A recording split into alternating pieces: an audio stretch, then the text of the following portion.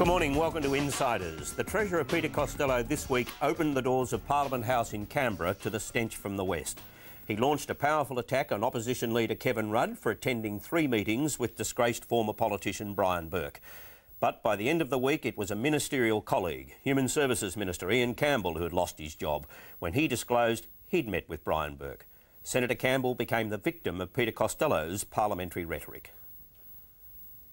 Mr. Brian Burke never does something for nothing, Mr. Speaker. Mr. Brian Burke has now been fingered by the Crime Commission in Western Australia, and 3 ministers have lost their jobs because of their contacts with him. Mr. Speaker, because anyone who deals with Mr. Brian Burke is morally and politically compromised. But still the pressure remains on Kevin Rudd to more convincingly explain the nature of his meetings with Brian Burke. He is accused by the Coalition of supping with the devil to win political favours. He insists his designs on the leadership was not the issue, that leadership was not discussed. But that defence is not helped by this contribution from WA Union heavyweight Kevin Reynolds, who spoke to Stateline just 4 days after the Rudd-Burke dinner and said this in Brian Burke's defence. I know for a fact that he met with Rudd the other day when he was here. That guy's he's a future leader of this country, and he sees that there's no problem in meeting with Brian, talking with Brian. Now, 2 points arise from that. One, Kevin Reynolds, a close friend of Brian Burke's, is talking publicly of Kevin Rudd as leadership material just 4 days after the dinner. And 2, he uses Kevin Rudd's appearance at the dinner to boost Brian Burke's credibility. And more on Kevin Reynolds. He's married to Labor Party backbencher Shelley Archer, who is accused of leaking confidential documents and details of private conversations with ministers to her self-declared mentor, Brian Burke. She acted as a go-between for Mr Burke, dealing with the ministers that he didn't have under his own control. And it seems Shelley Archer is the point at which the Premier, Alan Carpenter, cannot go beyond. He says her behaviour is reprehensible, and yet he won't expel her from the party. We'll go back to that Stateline interview to get a sense of what he is up against. How do you feel about how the modern Labor Party has treated Brian Burke then, if he's a friend? Because if you were a minister at the moment or a chief of staff, you wouldn't be allowed to speak to him.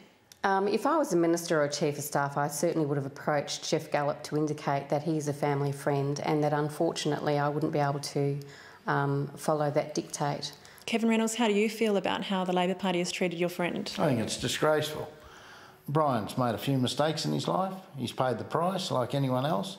And, you know, Jeff dictates that people don't talk to Brian. Well, let me tell you, his phone runs hot, and half the people that ring Brian are ministers and people within the Labor Party because he's such a political brain. You either love or hate Burkey, and I'm one of them who loves him.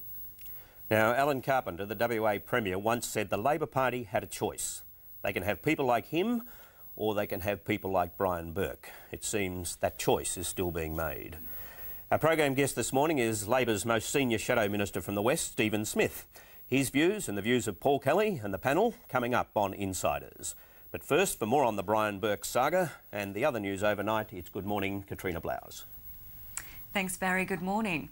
West Australian Labor MP Graham Edwards has offered a further defence of opposition leader Kevin Rudd over a dinner he attended, organised by the disgraced former WA Premier Brian Burke. In a statement issued this morning, Mr Edwards says at no stage was he aware Mr Burke had arranged for Mr Rudd to be the guest of honour at the dinner in August 2005. Nor was he informed that Mr Burke had extended an email invitation to others to meet Mr Rudd at the dinner. The move follows the resignation of Human Services Minister Senator Ian Campbell over a meeting he had with Mr Burke last year, and a renewed attack by the Prime Minister on Mr Rudd, who's maintaining his leadership aspirations were not discussed at the dinner.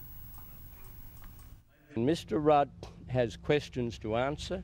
He has to explain and come clean about the true purpose of those meetings, and his explanations are increasingly unbelievable with evidence as it emerges. On the question concerning the details of this matter, I made a full statement in Canberra last Thursday. I took nearly 60 minutes worth of questions from all the National Press Gallery on every aspect of that, and I stand by what I said on that occasion. A team from the UK has arrived in Ethiopia in an effort to find 5 Britons believed to be kidnapped.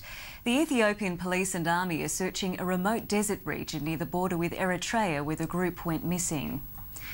Hundreds of thousands of people turned out in Sydney overnight for the annual Gay and Lesbian Mardi Gras parade. 8,000 participants made the 29th parade the biggest procession in the event's history. And Barry, I'll be back with more news at 11 o'clock. Katrina, thank you. And now to our program guest, Labor's Shadow Minister for Education, Stephen Smith. This week he announced Labor's policy for a national curriculum in our schools. But like everybody else, he was distracted by the whole Brian Burke episode. Stephen Smith joins me now from Perth. Good morning and welcome. Good morning, Barry.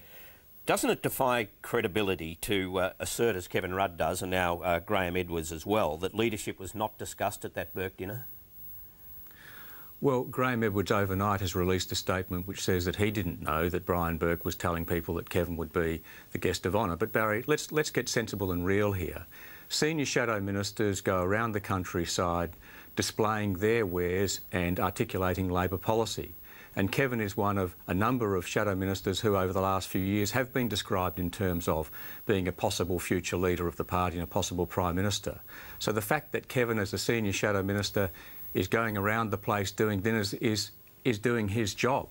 What Graham Edwards has made it clear is that he, Graham Edwards, a good and decent and honest person, a person who John Howard has praised in the Parliament for his integrity, he says he didn't know about what Brian Burke was doing in terms of the details of the dinner, and Kevin says the same thing. And I think that that should be taken at its face value, and the matter left there. We'll go to how the meeting was presented in a moment, but I'm talking here about what was discussed at the meeting. Kevin Rudd says leadership was not discussed, but he does say they discussed the state of federal politics. How do you talk around something like leadership when you're discussing the state of federal politics? Well, as Kevin has said, leadership wasn't an issue at that point in time. But Barry, I wasn't at the dinner. You weren't at the dinner. Most Australians weren't at the dinner. Let's cut to the chase here. Since Kevin Rudd became leader of the Labor Party, what have we had? We've had a contrast between a young and energetic and positive new leader and a Prime Minister who's worried that people are now thinking that he's had his day, he's done his time, and he might be slipping and he's been a bit complacent. And so we've seen a good old-fashioned standard Liberal Party attack on the personality here. And it hasn't just started with this dinner. It has started in the course of this Parliament with Tony Abbott making outrageous attacks on Kevin and Kevin's religion. The government has been unleashing, John Howard has been unleashing his attack dogs, Costello and Abbott, and that is primarily aimed at mudslinging at Kevin Rudd because they know they are in trouble because Labor is holding out a policy program about the long-term future of our country, investing in the long-term important things like education, and the government is struggling because we know they've been complacent and we know that John Howard is slipping and we know it's not the John Howard of old. That's the political reality here, Barry. Yeah, but you still go back to years of political experience. You'd have to act on a hunch that it was discussed. Matt Price wrote this morning that it's sort of saying that you could have a long weekend with Richie Benaud and not talk cricket. I mean, that's how much credibility is at stake here. Well, Barry, if you want to talk about credibility, what is John Howard out there with Costello and Abbott trying to do?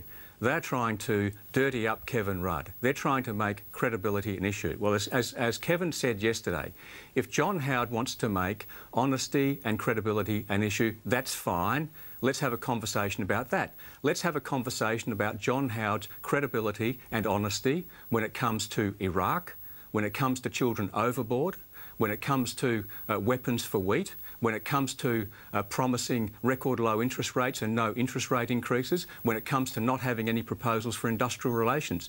They're the things that go to John Howard's credibility. Barry, some of us have been around long enough to remember that Honest John was always an ironic expression.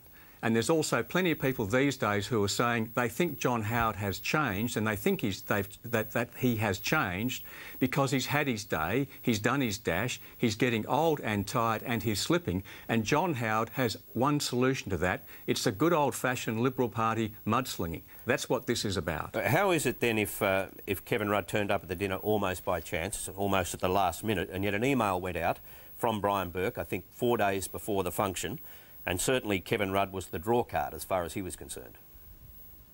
Well, Kevin's made it clear that he knew Brian would be at the dinner.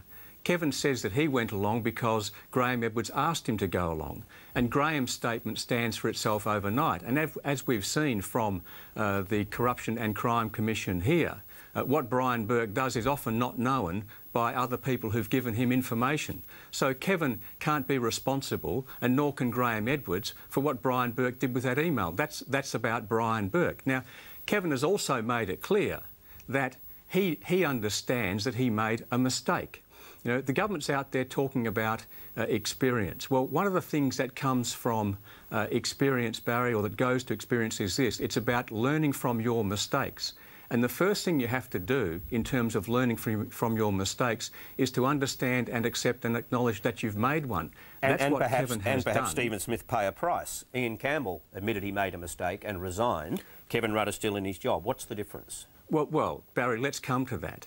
The price that Kevin Rudd is paying for the mistake he's made is he's got Howard out there unleashing his attack dogs Costello and Abbott, making outrageous assertions about his honesty and his credibility for which there is no evidence. When it comes to Ian Campbell, nothing, Barry, nothing could show more that this is just about an attempt by John Howard, another clever short-term political fix. Ian Campbell, as a Western Australian Liberal member, made the mistake of meeting with Brian Burke. He should have known better. But as John Howard said yesterday, it was a benign meeting. Ian Campbell says his respectability and his integrity is intact. John Howard says that he can come back as a minister potentially in the next Parliament, or indeed perhaps an overseas posting like Amanda Vanstone.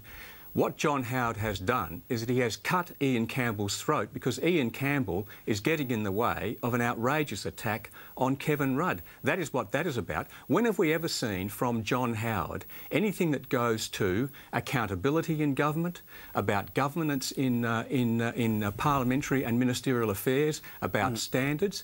There is nothing here that goes to anything about long-term effort to improve standards or long-term policy for the country's future. It's another classic John Howard short-term political fix, and Ian Campbell has paid his ministerial price for that. And it was an unusual situation because a minister quits without either the opposition or the media demanding that of him. Why didn't you demand it of him?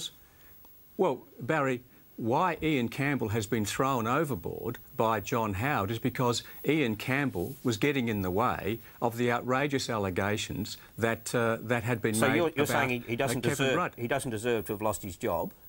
No, he lost his job because Peter Costello, having spent his morning watching the old Keating videos from Question Time, went into the Parliament and said that anyone who had any contact with Brian Burke was morally and politically compromised. But it's also consistent with what Alan Carpenter has done in the West. If ministers have had contacts, they go.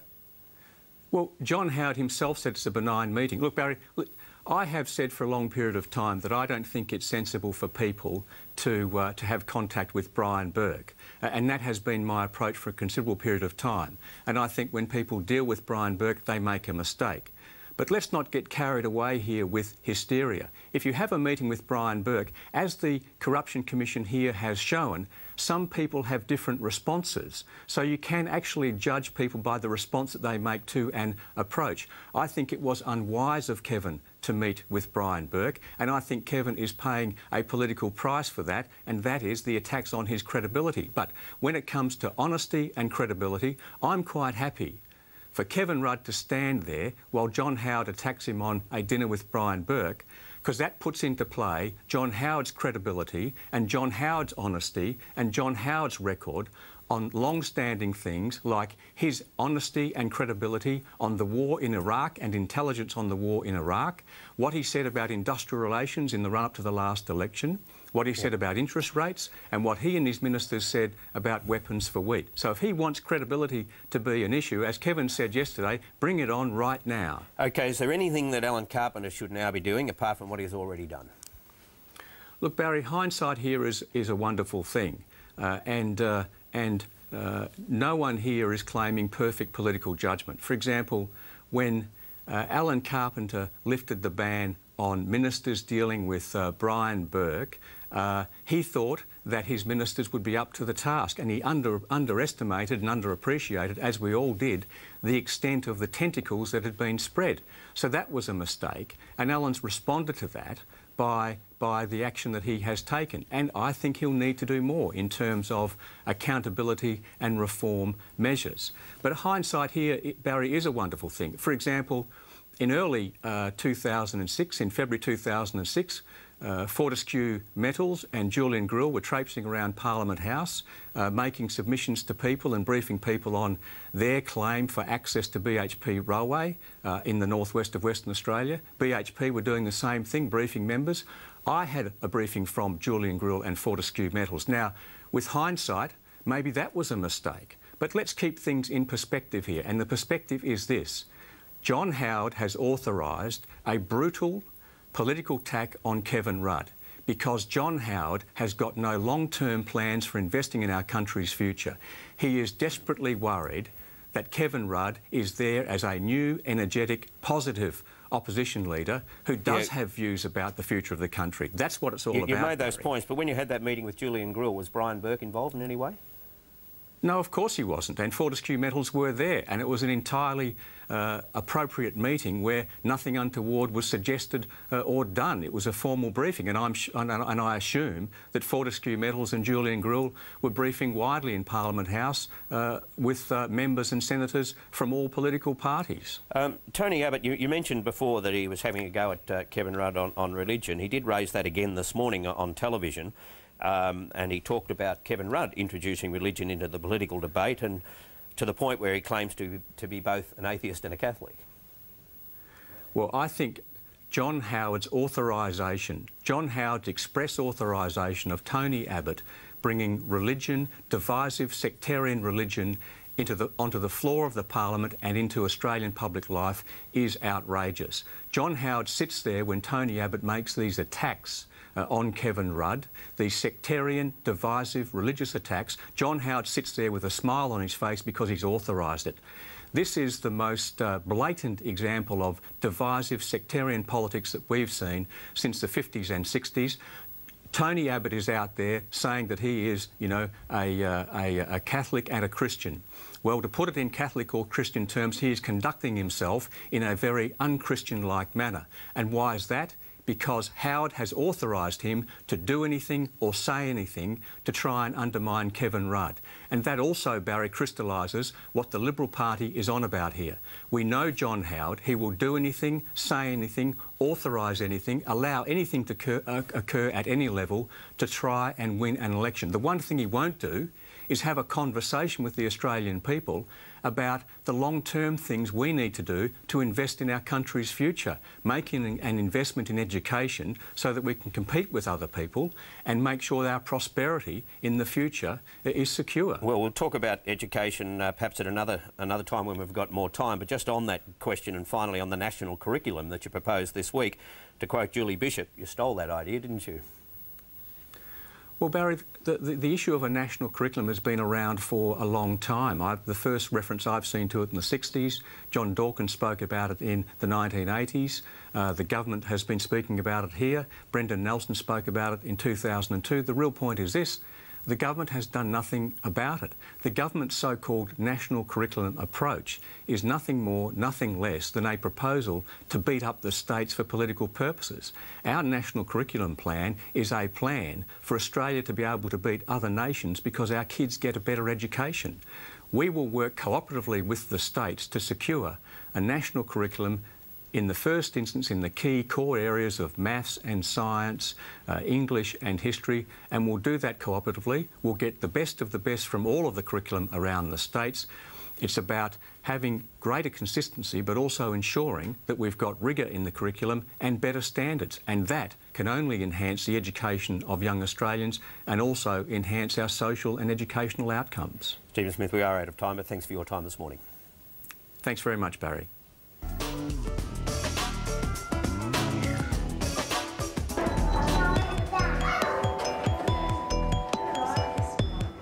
I think Maxine McKew's decision to run for pre-selection in the seat of Bennelong is excellent. Previously I've been a Liberal voter, but I think that she stands for something new, something fresh, and Howard has had that seat for 32 years, I believe. I think the Prime Minister has made a big difference, because you can't be Prime Minister and not make a big difference. I think one of the things he's contributed is prosperity, that the country's a lot more prosperous now, and especially with his tax cuts, I think that's made a big difference. But I don't think that's as important as kindness and compassion. I think the Prime Minister's done an excellent job in securing Australia. I think national security has been at the forefront of the Liberal Party as their agenda. We're not exactly sure yet what Maxine will offer, but I think she'll offer a professional, fresh approach. She's not a celebrity for the sake of celebrity. She's a real thinker, an intelligent woman, and knows her politics. I have been sort of swinging all over the place over the last few years, mainly because I've always wanted to vote Labor, but there really hasn't been anyone in the last couple of elections that I felt like I could trust. John Howard only holds the balance in 4%, and I think John Howard is going to have a hard time, a hard fight on his hands. Yes, absolutely. This time it'll be the closest that it's ever been. And I'll just correct the record. Tony Abbott didn't accuse Kevin Rudd of trying to be an atheist and a Catholic at the same time, an Anglican and a Catholic at the same time. I don't think the atheist thing would stick. Now, on just what we've just heard, George Megalogenis, whether a celebrity candidate is in there against John Howard or not, you get the impression the electorate is starting to close in on him anyway in Bennelong. Bennelong, to all intents and purposes, is a Labor seat, demographically speaking. The only person who can hold it for the Liberal Party is John Howard. The two seats to the immediate west of Bennelong have already fallen to the Labor Party in the last 8 years. That's Low and Parramatta. There's a huge influx of Asian migrants in the last 10 years in Bennelong, and they tend to vote more often than not Labor rather than Liberal. But in Bennelong, interestingly enough, they've stuck with Howard up until this point. Should he be worried? Well, I think he'll win. I mean, one of the people in that clip said that Maxine was a professional, and undoubtedly she is, but certainly Howard is too. And I don't think being a star or whatever counts at all, frankly, and I doubt if she'd see herself in that light. I think unless there's a huge swing on, Howard will hold that seat. What do you think, Piers? Well, I tend to agree. And looking at the 2004 results, where you had Wilkie running on the anti-Howard line, but as a Green, well, the Greens also had a vote, and Labor ran dead. And I think with Labor that'll cancel out the Green vote and so on and so forth. I think that Howard should get back. More on that issue a little later on, but we'll get back to that issue, well, the issue that is the breaking political story, the resignation, of course, of Human Services Minister Ian Campbell. And for some background and analysis on that issue, we're joined, as always, by Paul Kelly, political commentator with The Australian. Paul, good morning, welcome. How do you think, even before the Ian Campbell thing occurred, how damaging was the week for Kevin Rudd? I've got no doubt at all, Barry, that this was a very damaging week for Kevin Rudd, because it goes to the issues of political judgment and political character. And the Howard government won't let this go. John Howard will continue the campaign against Kevin Rudd. What happened last Thursday was that Rudd, in relation to his meetings with Brian Burke, had to stand up and concede that he'd blundered, he'd got it wrong, he'd made mistakes. He was responsible for errors of political judgment. And now this television footage, we'll see a lot more of this during the course of the year. And I've got no doubt the Liberal Party will use this footage in the upcoming federal election campaign.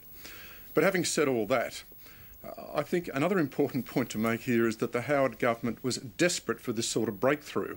The government has been utterly unconvincing so far in taking the fight to Kevin Rudd, in working out how to handle Kevin Rudd. The government's been inept and confused for much of the last few weeks. So there's no doubt that this breakthrough is a real tonic and therapy for the government. Will it end the Rudd honeymoon? Well, I'm not convinced that that it necessarily will end that honeymoon. We'll have to wait and see on that. But what it will do is that it will deflate the political bubble that surrounded Kevin Rudd. It will be the end of the Rudd political halo. It will be the end of the Rudd mystique. And the Ian Campbell resignation then, what impact did that have? This shocked the government, obviously. They were in a wonderful position attacking Kevin Rudd, and suddenly they found the whole campaign backfired and led to the resignation of Ian Campbell, their own minister. So it's been a surprise and an embarrassment for the Howard government. But I think the real significance of the resignation of Ian Campbell was that Howard had no choice, and what it really signals is that Howard is determined to use Campbell's resignation to continue and reinforce the campaign against Rudd. And I mean, you can see what Howard's going to argue. He'll say, well, these are my standards. My minister resigned. What are Labor's standards? What are Kevin Rudd's standards?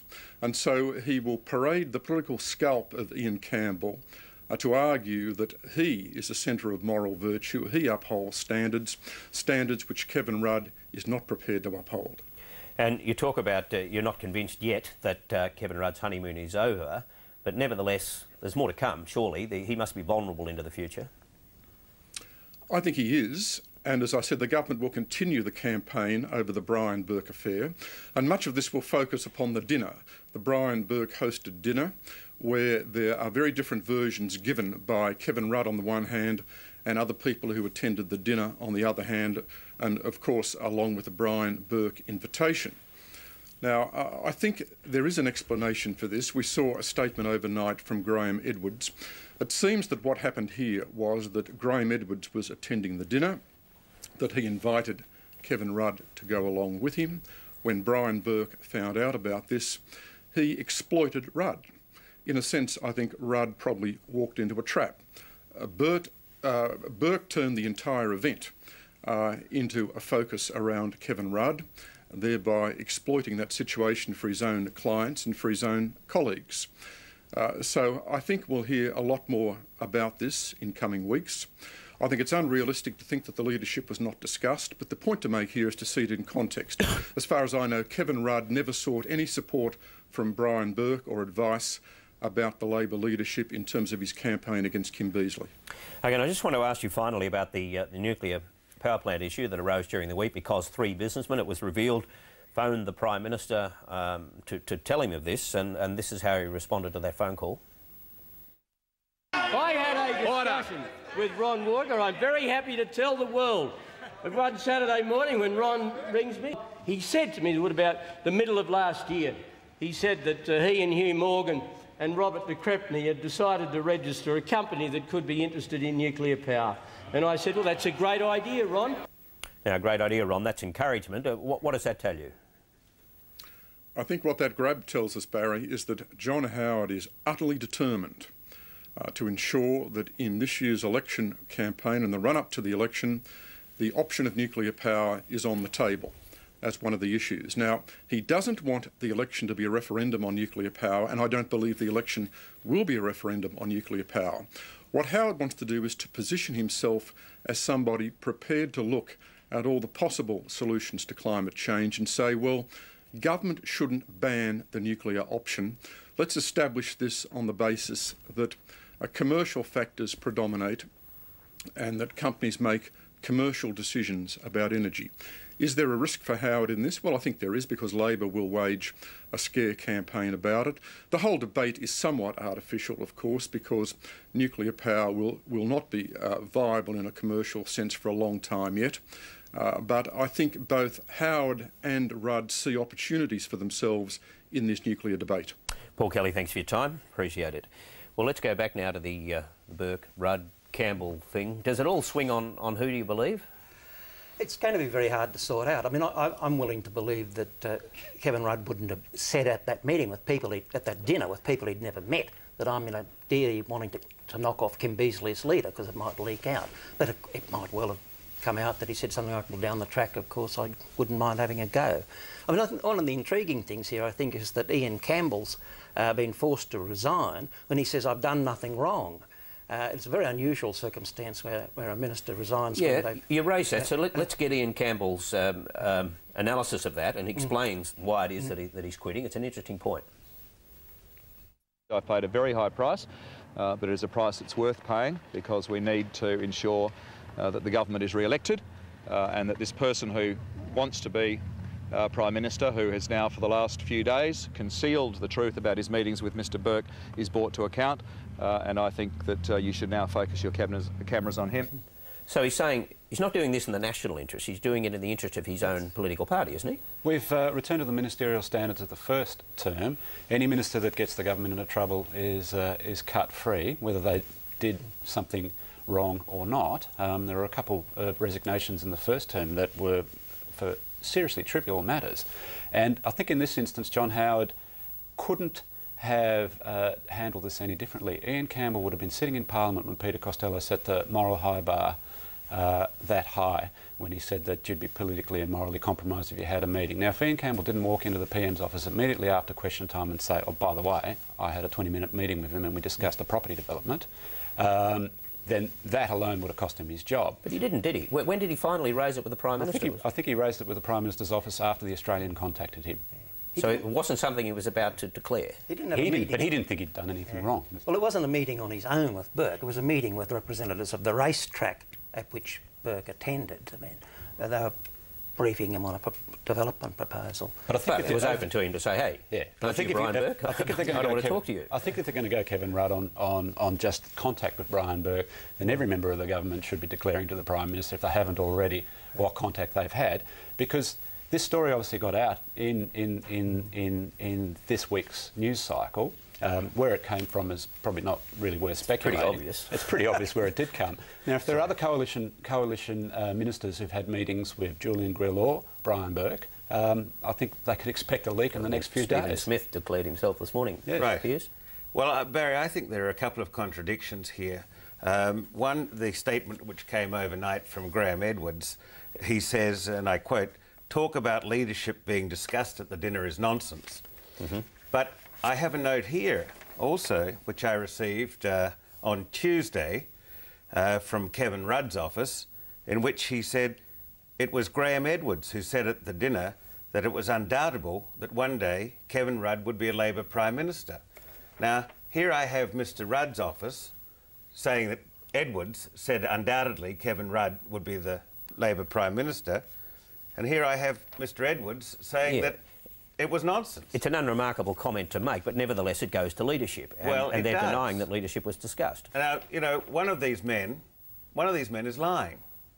And lying to Piers Ackerman. Thank you. Let's make another point here too, with the distinction that the Prime Minister has drawn between Kevin Rudd and Ian Campbell. Even though Ian Campbell resigned, he was arguing that in fact Kevin Rudd is more culpable. The meeting occurred in the normal course of the operation of Senator Campbell's then portfolio. The circumstances were entirely benign. Senator Campbell was not seeking any favour, support, preferment or patronage from Mr Burke. Now, is that a bit disingenuous to argue that in fact Kevin Rudd is more culpable than the Minister who was doing government business with Brian Burke? I think that's a bit of a stretch. John Howard wants the attention on Kevin Rudd, and that's why Ian Campbell is out of the way. But Ian Campbell is was a Minister of the Crown at the time. He's also a Western Australian politician, first off, and Brian Burke approaches him in a crowded room. He then chooses to talk to him for 20 minutes. I think you do have to question Ian Campbell's judgment. I think the Prime Minister has already made a call that Ian Campbell's judgment is a little off on this particular story. I think that there is slightly different. I take Brian Toohey's point here that this was a meeting called by Julian Grill. It was a meeting on behalf of a respectable institution, the what's called, I think, Perth Racing now, but it was the old WA Turf Club, which has a huge membership and very popular, the sport of horse racing and so on. As a senior government federal politician, you would take that meeting. Now, how you would deal with the fact that when a group of respectable Perth people turn up representing the racing club. They're the committee, one assumes, but they have in tow not Mr. Grill but his partner, and then you have to turn to these blokes and say, well, sorry, you guys can come in, but your mate has to wait in the corridor. I think that you make the call. Would have been a good call to make. In hindsight, but nobody knows, in fact, whether Campbell spoke to the business people and whether Burke was sitting in the corner in his dark glasses and Borsalino or Panama hat or whatever he's wearing, or whether it was Burke v Campbell. I mean, let's have the stewards' inquiry. Let's get the racetrack people out here. I think you can assume Campbell spoke with Burke. I think he said that much for the public record. But you also and had he's the first minister to get the chop since 1997. Yeah, but George, you also had the state MP for the area present, and you also had a young man, I believe, that on behalf of an Aboriginal cultural centre, which was being touted as part of this development, who's being spoken of as an ALP candidate. Now, how do you, as a federal politician, tell one an up-and-coming young Indigenous individual, two, a state member, three, a group of respectable Perth business people representing the racing industry, that this other fellow rules them all out? Well, but as a Liberal senator from Western Australia, you know that the former Western Australian Premier, Labor Premier, had banned all contact with his government. So I don't know why this guy... Well, that's the whole point, surely. No, isn't that the whole point, surely? If you, as a federal member, know that the Labor Premier is ruler, don't you, as the federal opposition leader, know the same thing? But all that is beside the point to an extent, because Ian Campbell has said, well, I did the wrong thing and I'm out of here. No, he hasn't said that. He said he did nothing wrong. But I'm out of here. Politically, I did I'm out of here because I stand between John Howard and Kevin Rudd. And if John Howard's swinging at Kevin Rudd, I want that to continue. I wonder, though, whether there was a lack of candour on Kevin Rudd's part right from the start. He gave that news conference on the first day, and then the very next morning he fronted up, as he always does, on the Friday morning on Sunrise. We'll have a look at a bit of that. But at that time, you had leadership aspirations. You must have talked to him about the leadership issue. Did he help you with the leadership? Was he like one of your numbers men in WA? Did you talk about it? Not at all. You must have talked about the leadership. You're not telling us you didn't talk about the leadership. What I said yesterday is what absolutely occurred. We talked about the state of national politics, state of state politics, and we had a very wide-ranging set of conversations about that. See, the issue there is not that he met with Brian Burke. He admits that was a lack of judgment. It's how he handles himself, how he's handled himself up until now, and how he handles himself in the next few days. He's shown a glass jaw, I think. That was the first thing that I think the government noticed. He almost over-explained. He should have said sorry and been done with it. But he said a lot without actually giving us a full account of what happened in the meeting. That's why they're jumping all over him at the moment. It wasn't a meeting, it was a dinner with about 20 or more people there.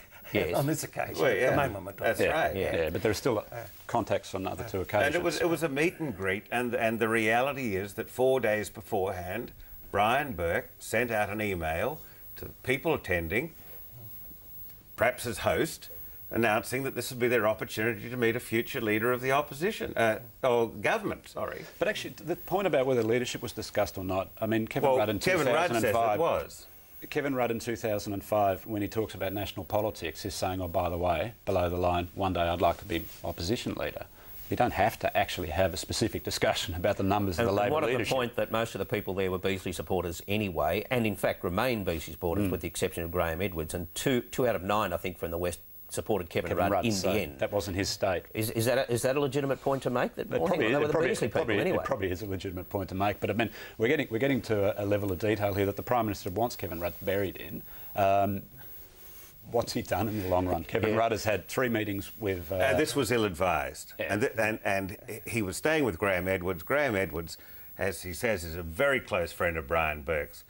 And I just find it's totally... It's a humbug, or to use Edwards' words, it's a nonsense to suggest that during the time he was hosting Kevin Rudd, he didn't tell Kevin Rudd that Brian Burke was involved. I just want to put a hypothetical situation. If Ian Campbell had never met with Brian Burke, just how good would Peter Costello's performance in the Parliament have been? I mean, it was one of the best hatchet jobs I've seen in the Parliament in a long time. But he did it with humour, he did it with ridicule, he did it with confected outrage or whatever it was. But we'll just have a look at it from a different perspective now, the way that he used humour to introduce the topic. The Leader of the Opposition was staying with the member for Cowan. He had nothing to do that night, so the member for Cowan said, why don't we go down to Perugino's? And guess who was there? The man in the Panama hat. Mr. Brian Burke. It reminded me of that scene in Muriel's Wedding when the mistress of Bill Hunter walks into the Chinese restaurant and Bill Hunter says, Deirdre Chambers, what a coincidence. Brian Burke, what a coincidence. Down here at Perugino's on the 1st of August 2005. I didn't know you were going to be here, Brian. And while I'm here, I'll make a speech on China. It was a strong performance, but in the end, just a little too strong. Let's get a sense of where we are in Western Australia now. And Peter Kennedy is the ABC's state political reporter in the West, and he joins us now. Peter, good morning. Thanks for joining us. How's Alan Carpenter and his government looking at as the inquiry concludes its evidence? Well, I think they're looking pretty bruised, Barry, but probably as well as could be expected. Remember a week or 3 weeks of hearings from that CCC, and in the past week he sacked 2 ministers and also stripped Shelley Archer of membership of 2 committees. But essentially he's tried to, having done that, make it business as usual. On Friday morning, for instance, he launched a water recycling project. In the afternoon he announced the new ministerial portfolios and took the new ministers off to Government House to be sworn in. So, look, essentially, he's trying to get on with it. Of course, it's never business as usual when the ministers are on a merry-go-round as they are, but is there serious discussions about an election to clear the air? Well, there's a bit of encouragement for an early election coming from the local media, but not much encouragement coming from the opposition. The opposition leader indicated this week he wasn't all that keen on an early election. He wasn't going to push it very hard because just a month ago there was a by-election to replace Norm Marlborough. Remember, he was the minister who had the special mobile telephone link with Brian Burke and was sacked in disgrace in December. A by-election for his seat. And in fact, the Labor Party improved its ground slightly. Safe Labor seat, of course. Labor Party improved its ground. The Liberal Party sort of went backwards marginally. So not much encouragement there for the opposition. And as far as the Premier is concerned, he says no early election. An early election would be a sign of weakness. He says he just wants to clean up the mess. Now, you mentioned Shelley Archer, and I mentioned her earlier. Would she present as a sort of a test case, or does she present as a sort of a test case for the Premier? Well, he was roundly criticised in some quarters for not sacking her from the Labor Party on Thursday when her evidence was given at the CCC. And he stripped her of 2 committees, and some people said, well, that was a bit of a cop-out. But look, there's a couple of important things here that have to be borne in mind with regard to Shelley Archer. She's a member of the upper house. The government, Labor, doesn't have a majority in the upper house. It has a working majority in cooperation with the Greens. If he insisted that she resign, if she was sacked from the Labor Party, the government loses its working majority. And then who would have the balance of power in the upper house? Shelley Archer. Or maybe who's Shelley Brian Archer Burke. married to? Well, this is the point. This is the point. I mean, it was made earlier. Shelley Archer's husband, Kevin Reynolds, influential union official. John Howard's been trying to get him for 10 years.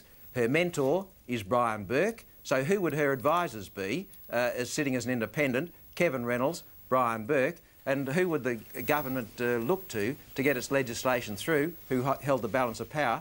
Shelley Archer, or as you say, perhaps Brian Burke. And I think that's the last thing Alan Carpenter would want. Peter Kennedy, fascinating insight. Thanks for your time this morning.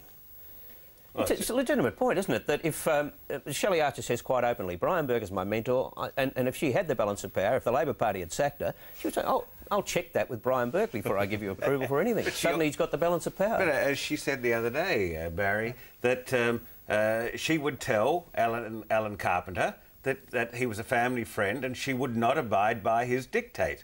She would not... terrible position to be in. Not accept her leader's decisions. This shows the lack of wisdom going to dinners organised by Burke or anything else. It's not because he's a lobbyist per se.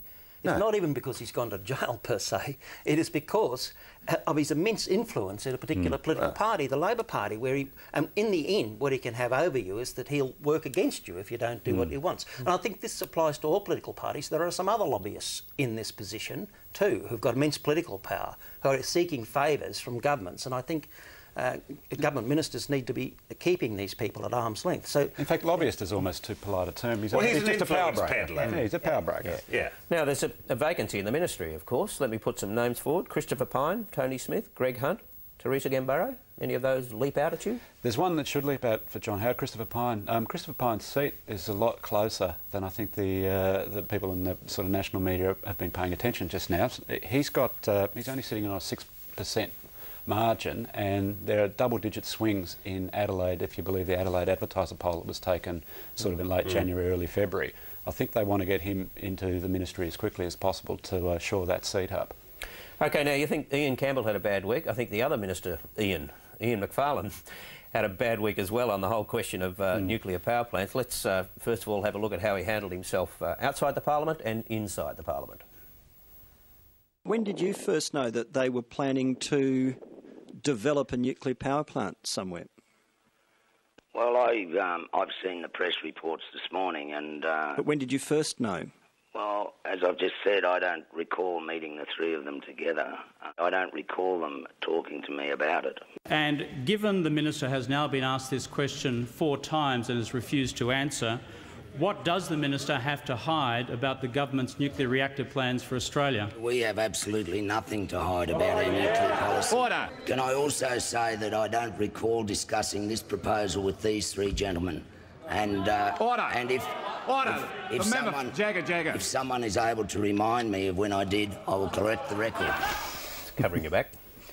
Look, it wasn't a great performance from by any means, and I think that was pretty much the view of some of the ministers. In fact, when it was put to Peter Costello at a doorstop, this is the response the media got. You can remember your conversation, and the Prime Minister can. Yet the Industry Minister either can't remember it or actually didn't have one. Are you surprised he didn't know about it? Ron Walker's quite a memorable chap. Treasurer, and I genuinely remember speaking to him. He's one of those people in life I have to look up to, actually, when I talk to them. Perhaps Peter Costello was looking to knock off one of their ministers and he didn't get McFarlane, so he went for Campbell instead. But, Barry, I think that the important thing is to remember that this whole Brian Burke episode was opened up because of this attempt by Labor to smear Ron Walker, Robert de Crespigny and Hugh Morgan, and by innuendo that they had leaked information to the PM. I thought for a while there was a standoff and both sides were going to sort of move away, but in the end it exploded. But this was the key. And this is but they didn't know where it was going to go, and it was like having a royal commission. They pulled the pin on that hand grenade, they rolled it out, forgetting that certainly Walker, maybe Morgan, had spoken to Steve Bracks here. They'd spoken to the Premier of South Australia about the same thing. Yeah, but more broadly on the issue, though, Brian, Toohey, and there a poll released over the weekend that shows that support for nuclear power plants is better now than it was. It's improving.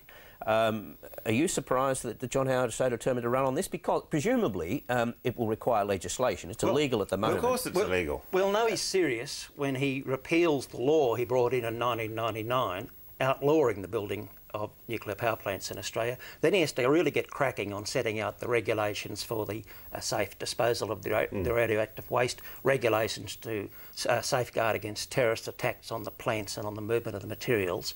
And then he has to either put a price differential on coal so that nuclear becomes competitive, or a subsidy for nuclear. Until those things happen. Well, he won't do the latter because Peter Costello has sort of drawn a point of difference already by saying, look, we're not going to make it easy for the industry. They've got to stand on its own 2 feet, and if that's the way it should fall. Well, yeah. But is that Peter Costello just simply being in a position where, well, I wasn't as gung-ho on it as John Howard? Peter Costello stops it from happening if you follow through the logic of his argument. The industry requires a subsidy to get off the ground and to continue to operate. Or a price on carbon, and John Howard is basically moving towards that. Then but does he want the legislation? Does he? If he introduces legislation between now and the election, he's making the election a referendum on nuclear power. This is so premature. You've got to understand that as Brian correctly points out, it's illegal at the moment. Any possibility of building a nuclear power plant, and Labor says they're going to be popping up and down the coast, like breeding like rabbits on Macquarie Island. The reality is that it takes 15 to 20 years for a nuclear plant to be built. But it takes 3 months to change the law. Why? That's when the debate starts. But if nuclear energy has got to be economical, then you either have the price support or you're going to have to pay for your coal to become clean coal. So that's going to boost the price. So at what point will the price of coal be such that nuclear energy starts to look attractive? You get the feeling that John Howard was trying to wedge Labor on this, hoping that they wouldn't increase the number of mines that could export uranium, and Labor in turn is trying to wedge him on you mustn't have nuclear power plants because they're supposed to be unpopular. I mean, I think Labor's in a bit of a bind here. There's no reason why you shouldn't have have nuclear power plants, provided they're safe, etc., and provided they're commercial. To a certain extent, though, and the PM does think out aloud on a lot of these issues. He does look for a form of words that can connect a debate for him. The nuclear topic at the moment is still a conviction issue for him, and it doesn't hurt him in the short run because he's standing up for something he believes in. Okay, I just want to go back to, just before we go to talking pictures, back to the Maxine McKew issue. It's now been revealed she's had death threats, and that a couple of people were seen under her car with torches and around the car. Bob Brown says that the Prime Minister ought to come out and condemn this. Has he got a responsibility to say something on this and condemn what's going on? Barry, may I say this? You know, as a columnist, I receive death threats as a matter of course, which are never publicised, and I'm sure that George and perhaps Brian has, and maybe you have. I don't know. I've got a beauty this week, actually. Well, there you go. Now, I think that it's highly irresponsible, quite frankly, for Maxine or Maxine's people to have whoever leaked this to have given it any oxygen whatsoever. Well, it's irresponsible of people to make the death threats as well. Yeah. And it's also a bit troubling when somebody is under your car with a torch. And the neighbours contacted the police. And so if the Prime Minister can do something just to put an end to this by making a public statement, listen, this is beyond contempt, would that help? The normal view of the police is that it's not a good idea to publicise these things because it only invites other people to come out with a copycat sort of thing. So normally they like to keep these things quiet. It doesn't mean they shouldn't try to catch those responsible.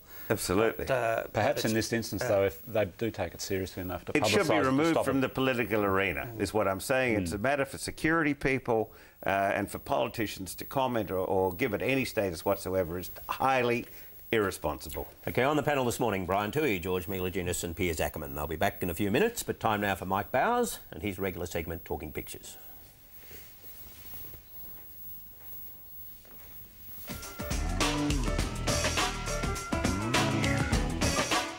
I'm Michael Bowers and I'm pictorial editor with the Sydney Morning Herald. I'm talking pictures this morning with Bruce Petty, who cartoons for The Age. Welcome to the program, Bruce. G'day, Mike. Well, Dick Cheney came and went and sort of made less of a splash than the Queen Mary too. You took the strategy that it was nice to be amongst friends. Run us through what's happening here. These two people with buckets on their head, I'm trying to suggest that actually these two leaders really don't see what's going on. You know, they refuse to see all the information that suggests the Iraq invasion was a failure, and he say it's good to find people who see things the same as we do, which is nil.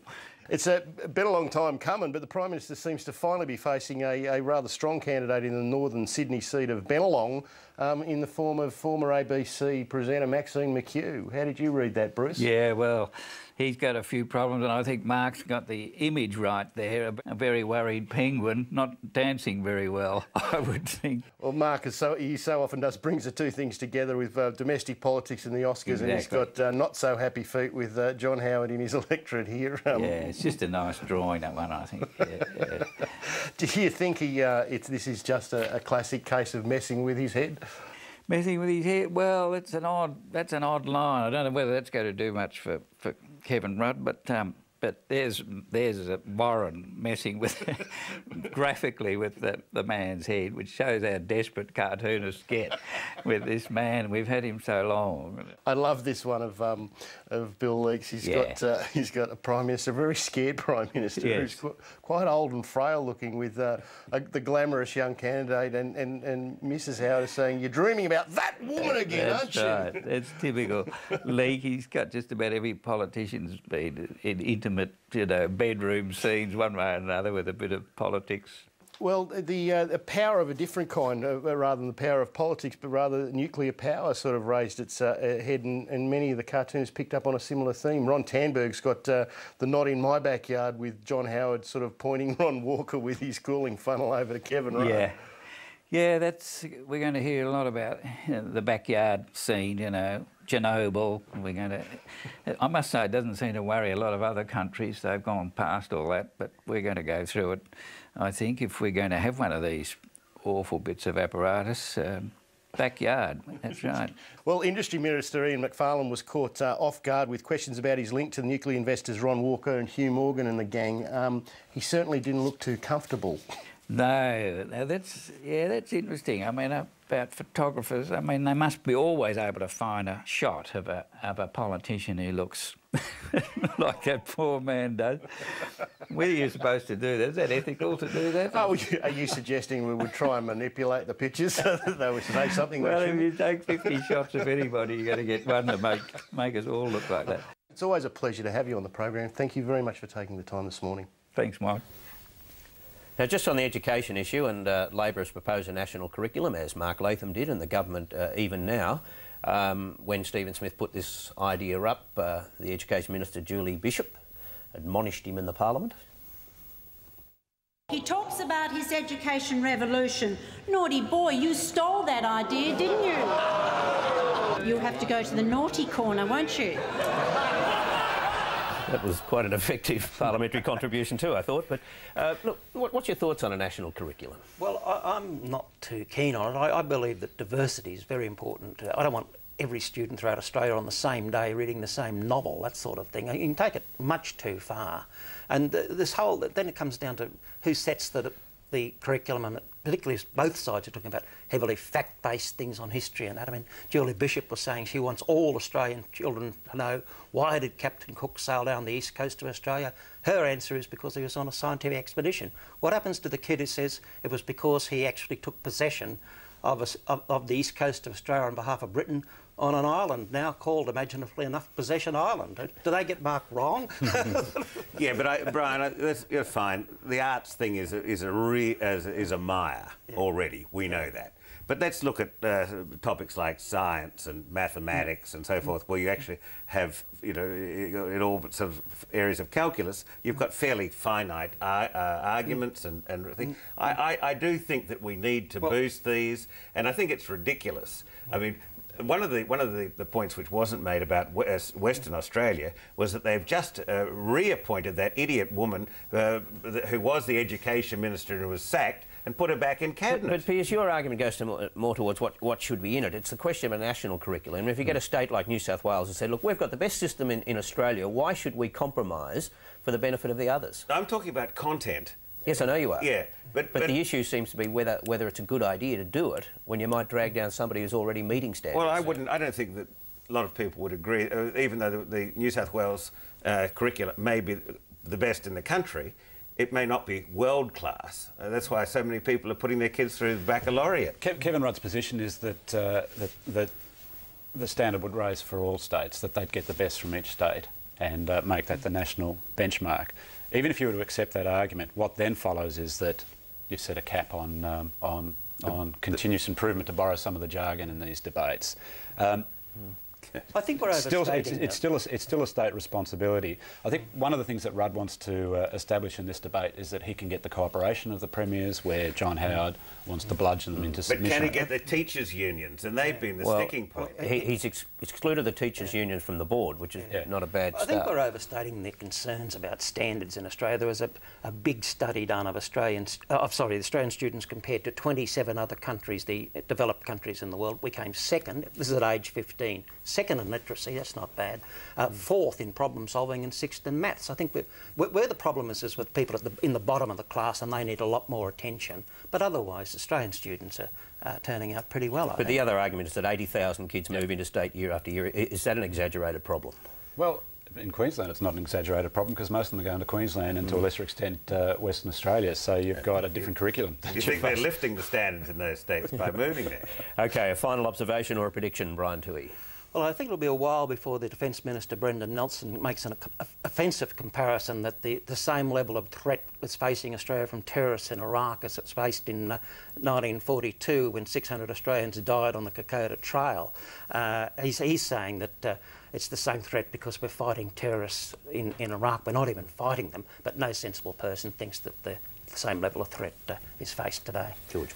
If they haven't already got the list, the Prime Minister's office will have a list of every trivial contact that every coalition MP has had with either Brian Burke or Julian Grilled by the end of the week. Piers. I think David Hicks, US Defence Attorney Maury, becoming a bit of a celebrity out here, but he should acknowledge that he was the one who put the plea bargain on the table back on January 26 and explain why he doesn't want a speedy trial now.